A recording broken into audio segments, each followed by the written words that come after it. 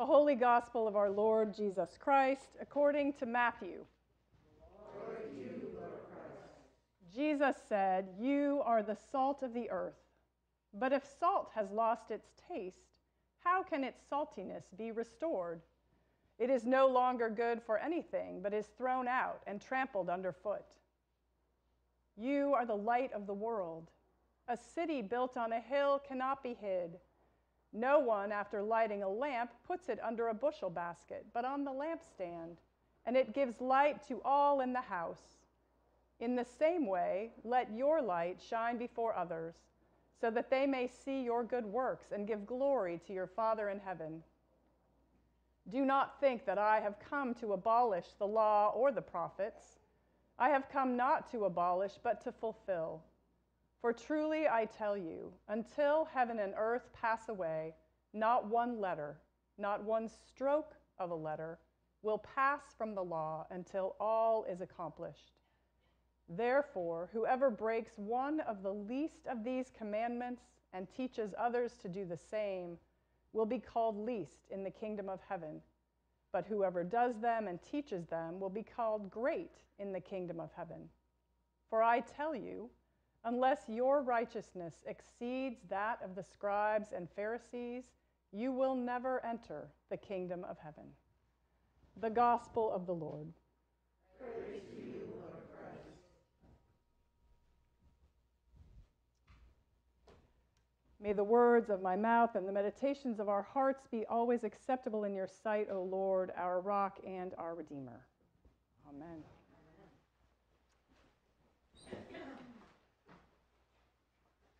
Unless your righteousness exceeds that of the scribes and Pharisees, you will never enter the kingdom of heaven. Well, I'm out. Anybody else? And if you think that's hard, wait until verse 48. Be perfect, therefore, as your heavenly Father is perfect. It is a rare person who ever feels worthy when they hear verses like these out of context.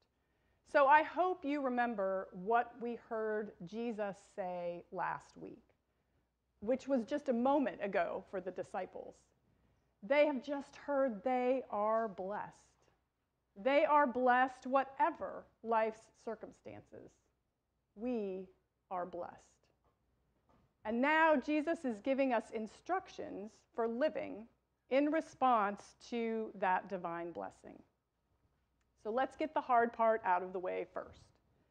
The scribes and the Pharisees spend their entire lives studying the law, trying to follow it and teaching other people to follow it. The 10 Commandments and all the law and all the writings of the prophets. And yet, Jesus does not consider them the epitome of righteousness. We humans, when we have a checklist or a scorecard, are very good at checking things off and keeping score. When the Hebrew people were wandering in the desert for 40 years, it was really important for them to pay attention to God's commandments because they were learning a whole new way to be God's people. They formerly had been enslaved in Egypt, and now they needed to organize themselves to govern their own relationships with each other, free of outside influence, and to trust in the one God who had liberated them rather than the many gods worshipped by the Egyptians or anyone else. Without constant reinforcement and reminders of the law, it would be very easy to fall back into old habits, particularly when you're stressed because you're in the desert.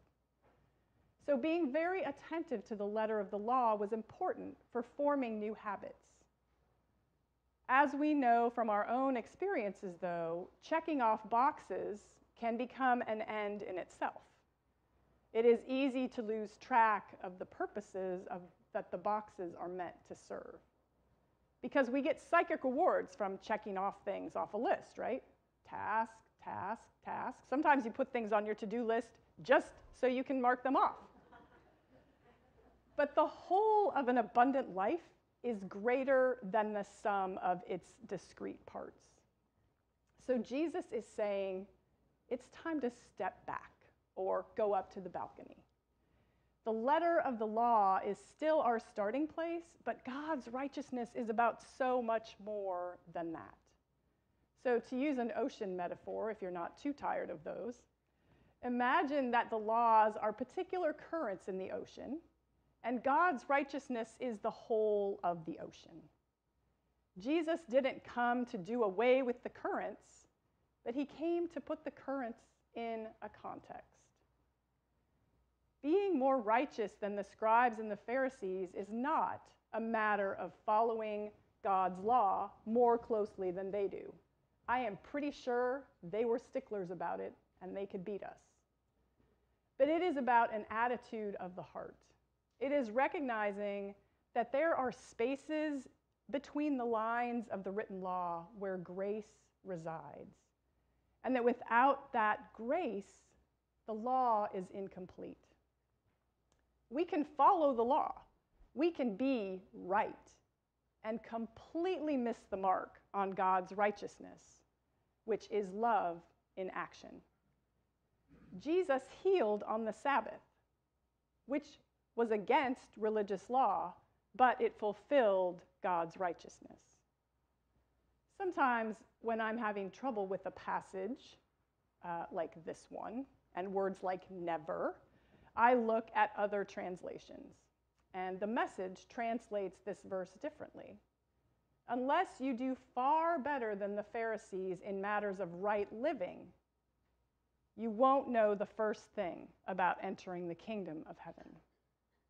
We do know about right living, so we do know the first thing about entering the kingdom.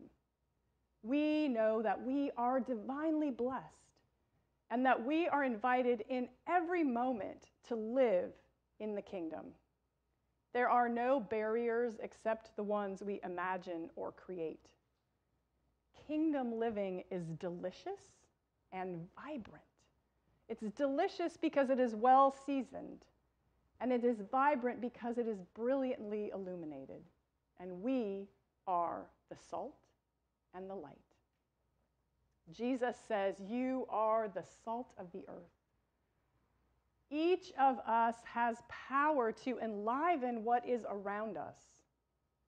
We may wonder if Jesus thinks we're not up to the task when he asks, if salt has lost its taste, how can its saltiness be restored? Guess what? Salt is incredibly stable.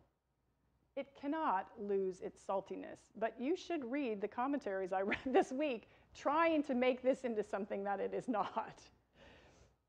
As we talked about last week, sometimes we wander away from God's love, which is the source of our saltiness, or we may not want to risk being poured out. We might rather stay safe in our little shaker. But our capacity to be the salt of the earth is never diminished. Jesus says, you are the light of the world. This is an amazing statement, actually, coming from the one we call the light of the world, the true light that enlightens everyone, light from light. Because we are created in God's own image, each of us contains a flicker of that true light. And we are not to hide it away, even if it feels risky for us to shine when others can see. We are made to shine with the glory of our Creator, so that others might see and come to know that they too are the light of the world. So what do salt and light have to do with righteousness? When we let ourselves be poured out, when we let ourselves shine, we are responding to God's love for us by loving God back and by loving others.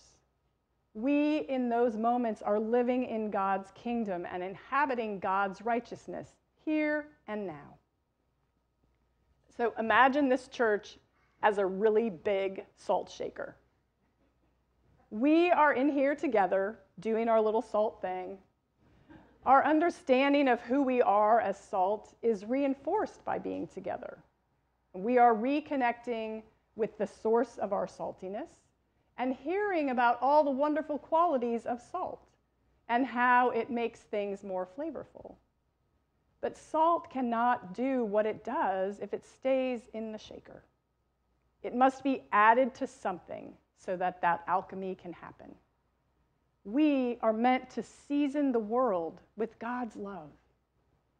Even a pinch of salt makes a whole pot of soup better. Now, imagine this church at night, say on Christmas Eve, when it is beautifully lit from within, and the stained glass is luminous. And we are in here, basking in the light of Christ, and reconnecting with the source of light. People passing by can see some of the light from outside, but most of them will not come in. And when we leave, we turn out the indoor lights. The outdoor lights stay on, though, not just the lights on the building. We become the outdoor lights. We have the capacity to burn brightly, to share our light, and to dispel the shadows of sadness and despair. The prophet Isaiah tells us we need to get out in the world. We can fast and pray, but those are not ends in themselves. Those are the tools we use to direct our action in the world. Fasting and praying are right. If we do them, we are adhering to the law. But acting in the world is righteousness. Loose the bonds of injustice. Share your bread with the hungry. House the homeless. When we do those things, our light is shining like the dawn, and we are living kingdom lives full of God's righteousness. You are the salt of the earth. How will you let yourself be poured out this week? You are the light of the world. Where will you shine? Let's be alert for people or situations who need a little salt and light this week. And let's be curious about what our tiny pinch of salt or our little ray of light can do to make the world more like God's reign. And then let's come back next week and share our stories and be refreshed so that we can be sent out again. Amen.